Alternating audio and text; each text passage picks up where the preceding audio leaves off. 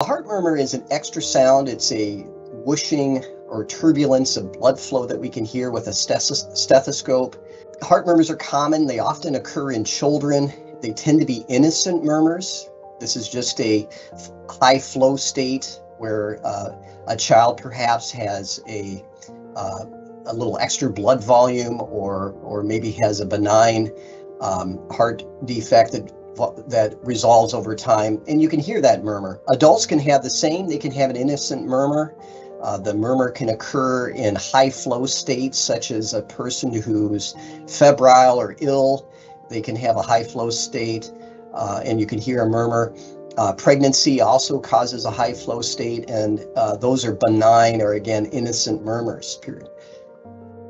There are times, however, where murmurs can be pathologic or can be abnormal.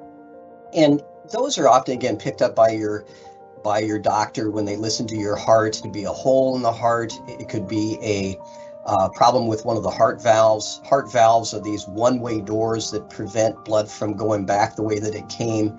And occasionally those heart valves can be leaky. Occasionally the valve doesn't open well. The valve is stenotic, and that causes turbulent blood flow as well.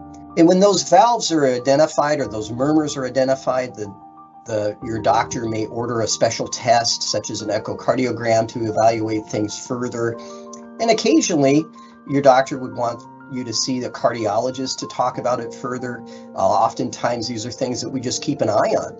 And rarely it's something that we need to address more urgently, in which case we have multiple ways to address those heart murmurs.